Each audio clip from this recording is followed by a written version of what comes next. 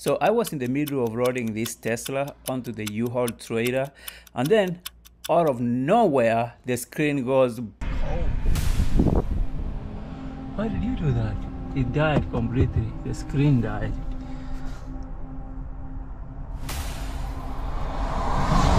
Can you hit the brakes?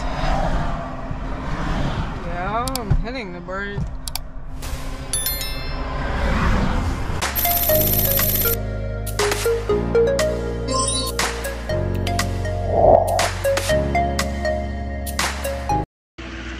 Anyway guys, so guys, this is probably one of the worst case scenario when it comes to electric vehicles. My wife is currently stuck somewhere out of Topeka because the vehicle died on her, so we're gonna go out there, see if we can rescue her. It's about a 30 minutes drive. Probably gonna try to borrow a trailer from my neighbor. If he says no, then we're gonna have to go get one from U-Haul. This is absolutely stupid. I don't know why I bought this electric car anyway, guys, but let's go get the car and see if we can help her out. This is how it's going. You don't have nothing to lower it. You can't lower it. So now, best case scenario, this vehicle is still drivable and I can drive it onto the trailer. Worst case scenario, I have to load it up here with another winch. So I don't know exactly how I'm gonna do that, but I guess you guys are gonna have to hang around and see what comes up. I haven't done this Tesla personally. I've always hired a tow truck. This shouldn't have happened because she had enough mileage to at least get up to the supercharge. When she went down this way on Friday, she charged it exactly where she charged it. She was supposed to make it to exactly where she charged it last time, but I guess this did not happen, guys. So we're gonna see where this car is at. The range that you see Tesla advertised, I don't know whether you should trust it or not. It's a really nice day out here, which means that the weather is nice. It's not cold and it's not too hot, and she did not have the AC on, which means that it should have lasted enough to get to the supercharge. So I don't know, if you guys are planning on buying a Tesla for long distance travels, I don't think you should. From Kansas City to Wichita it shouldn't be considered long distance travel for electric vehicles. And it did not tell her to stop at the supercharge in Emporia. So it told her that she will be getting to the next supercharge with 14% the charge. That's not the case, guys, so that's why we are in the same situation we are at. So the U-Haul was about 60 bucks. Maybe I should send this bill to Elon Musk. A few moments later.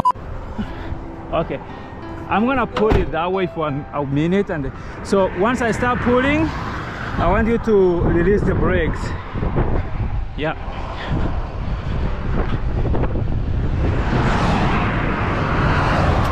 Okay. So at this point, guys, everything was going just fine. The car was roaring onto the trailer. Okay, I mean, I had to move back and forth and adjust the straps that I was using to roll this trailer. These are really heavy duty straps. I used them to transport my trailers from Texas Pride. I know they could have done the job just fine. I've used them before too on a project like this, but then all of a sudden the car stopped moving. That means it's out of tow mode. No, it's not. Let's cancel that. Put it back on.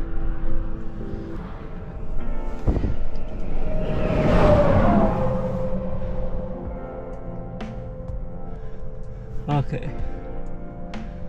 Why is it not going up then? It was moving a So guys, the mistake I was doing over here is that every time we were trying to put this vehicle on tow mode, we were forgetting to hit the brakes after we click tow mode.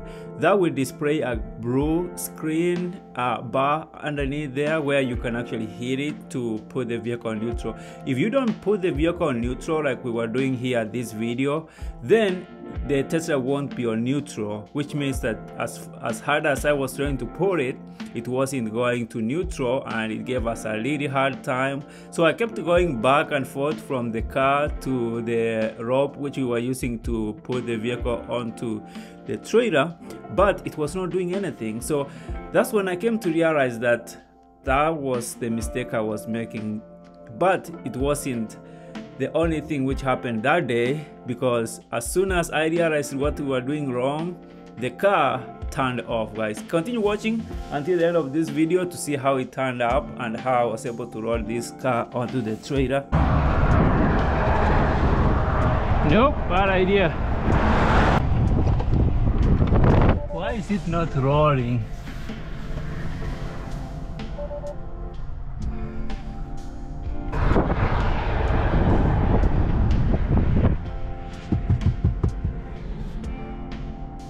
It completely died.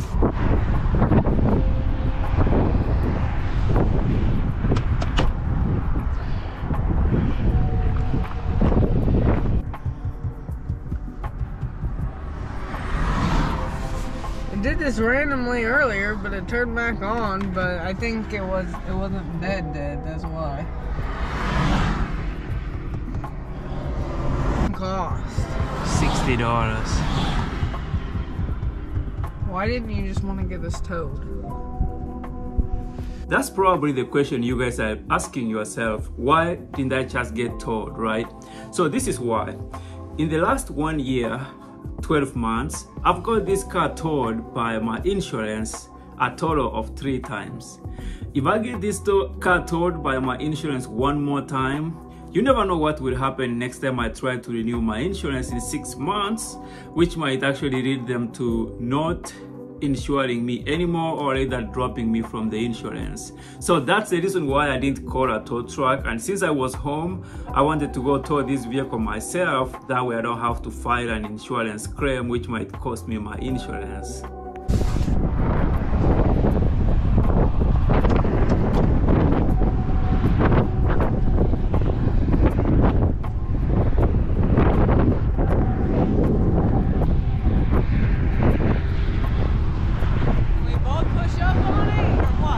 Let's give it a try and see. I don't think it will freely move.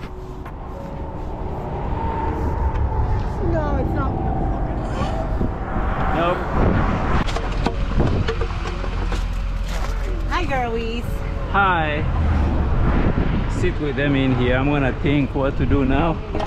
So guys, if you get yourself in a situation like this with a Tesla, your only option is to connect a jump start cable to the wires light in the front, and then you need to jump start the low voltage battery, and that's the only way you can be able to put the vehicle on neutral. And guys, remember this: when you try to charge this car, if it completely died with the screen off, it sometimes it might not charge even if you take it to a charging station. So the only option you have is to make sure that the low voltage battery has charge to it, and that's the only way you can charge it. So my only option was try to jump start the 12 voltage battery, and that's what I decided to do in this situation.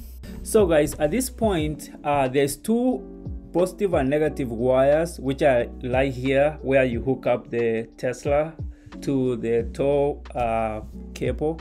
And when I was trying to hook it up earlier, I actually dropped or lost the 2 wires, and so the only option I had was to fish those 2 wires from that, and then I'll use my jump start cables to try to open the frunk.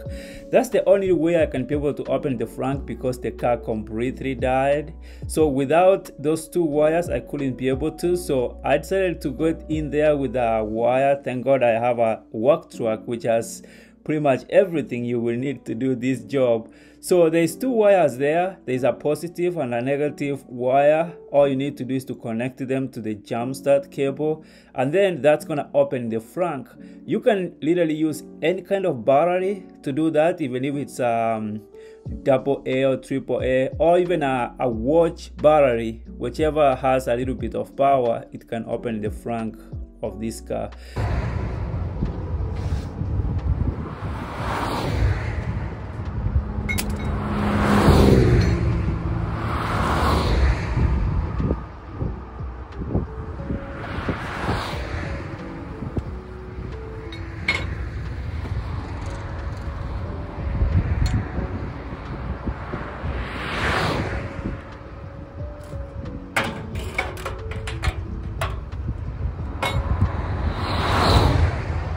So guys, at this point I had to jump start the low voltage battery, and that's what the wires to the Tesla are at this point.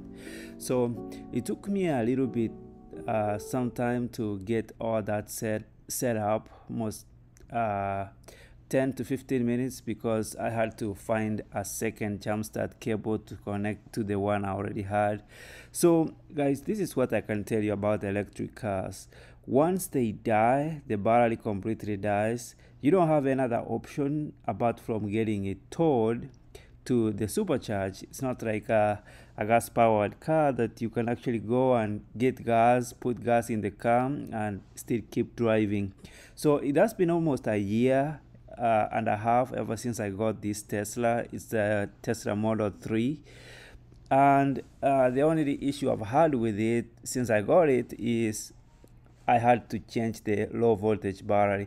So during this entire process of roading this car, I still got a text from Tesla saying that the low voltage battery is no good anymore. So I'm gonna be scheduling an appointment to get that changed. But guys, this entire process was really kind of frustrating to me, especially with me, you know, sparing my time just to go pick up this car when all we needed is to drive it, let's say, about 10 to 15 miles to the supercharge. Plus, the Teslas, when it comes to cold temperatures, this car will consume more energy, which means that if it gives you 200 miles, you're probably gonna get about 150 miles, sometimes 120 miles.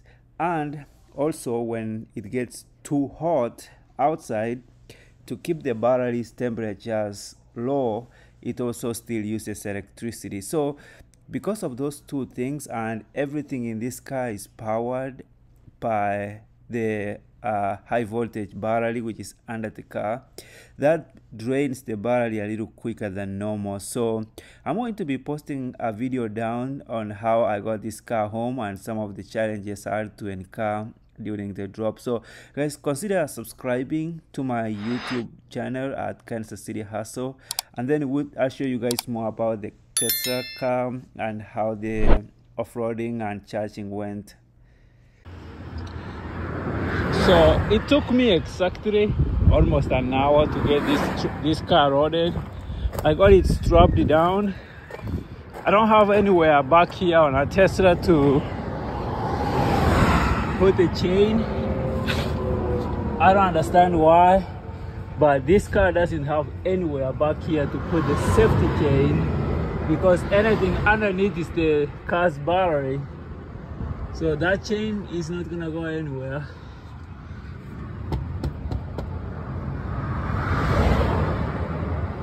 So I'm just gonna be really careful, because see, that chain is supposed to hook onto something, but this car doesn't have that where I can get it hooked up. So I guess that's it.